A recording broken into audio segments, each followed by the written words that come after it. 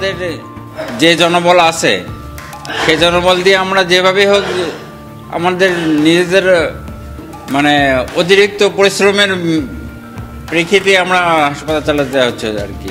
Consultant যেহেতু নাই, consultant আমরা পূরণ করতে পারছি না।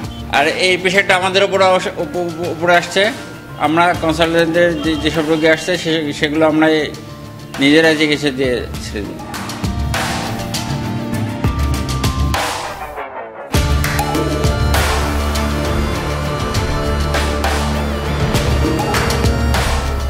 আমরা গরিব মানুষ, কোনো জায়গায় যেতে পারিনি, এই হাসপাতালে পড়ে আসি। আজমা রুগী পয়সা করি করতে পারিনি, এইখানে পড়ে আসি 8 দিন হইল। সরকারি হাসপাতাল আসছে চিকিৎসার জন্য, মনে করেন যে এখানে ডাক্তার নেই। কোন কারণে ডাক্তার নেই? গাংনী উপজেলা সরকারি হসপিটালে পর্যাপ্ত ডাক্তার না থাকার কারণে এখানে গরিব যেসব রুগী আছে সবাই অনেক ভোগান্তিতে পড়ছে। তাই আমরা অবশ্যই কর্তৃপক্ষের কাছে দাবি জানাই যে অনতিবিলম্বে আমাদের যেন এখানে ভালো এমবিবিএস ডাক্তার দেওয়া হয়।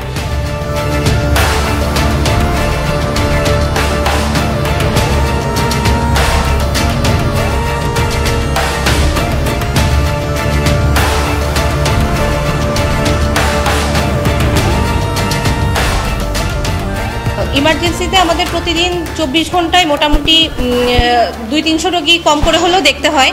এছাড়া আমাদের মেইনলি এখানে জরুরি বিভাগে দেখার কথা অ্যাক্সিডেন্টের রোগী, কাটাছেঁড়া, তারপর বিষ খাওয়া রোগী বা মারাত্মকভাবে আহত এই রোগীগুলো। কিন্তু এই রোগীগুলো ছাড়াও আমাদের সাধারণ রোগী যেগুলো, সেগুলোও ইমার্জেন্সিতে আমাদেরকে ডিল করতে হয়। কিন্তু রোগী যখন বিকালবেলা চলে আসছে সাধারণ রোগ নিয়ে, তখন আমরা তাদেরকে আসলে ফেরত দিতে পারি না।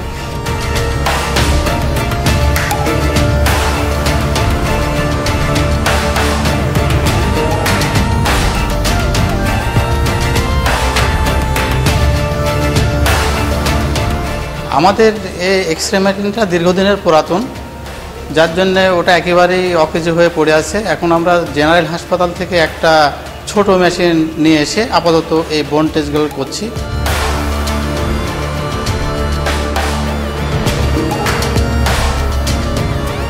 আমাদের হাসপাতালে এখন প্রায় 14-15 প্রকার পরীক্ষা হচ্ছে। এছাড়া আমাদের যক্ষা পরীক্ষার জন্য প্রায় 400 স্লাইড আমাদের দেখতে হয়। এখানে 3টি পোস্ট থাকা সত্ত্বেও আসে শুধুমাত্র একজন টেকনোলজিস্ট। এই একজন টেকনোলজিস্টের পক্ষে এত কাজ করা কোনোভাবেই সম্ভব না। এখানে 3টি পোস্ট অবশ্যই ফিল আপ করা উচিত।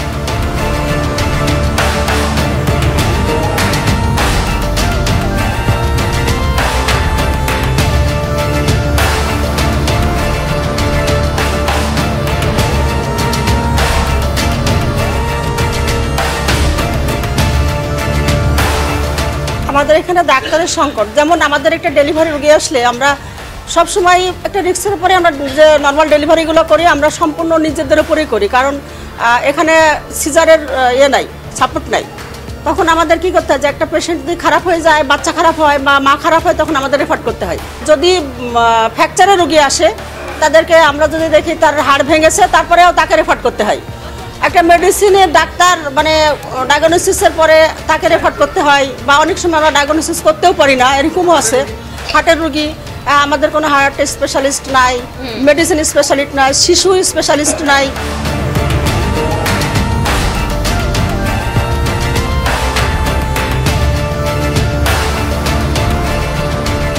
হার্টের চিকিৎসার জন্য 1 সপ্তাহ ধরে গাংনী হাসপাতালের এই বেডে পড়ে আছেন বয়োবৈদ্য নজরুল। কিন্তু এই হাসপাতালে হার্টের কোনো ডাক্তার নাই, ডাক্তার আসবেও না। তারপরেও তারা এখানে চিকিৎসা নিচ্ছেন, কারণ তারা গরিব।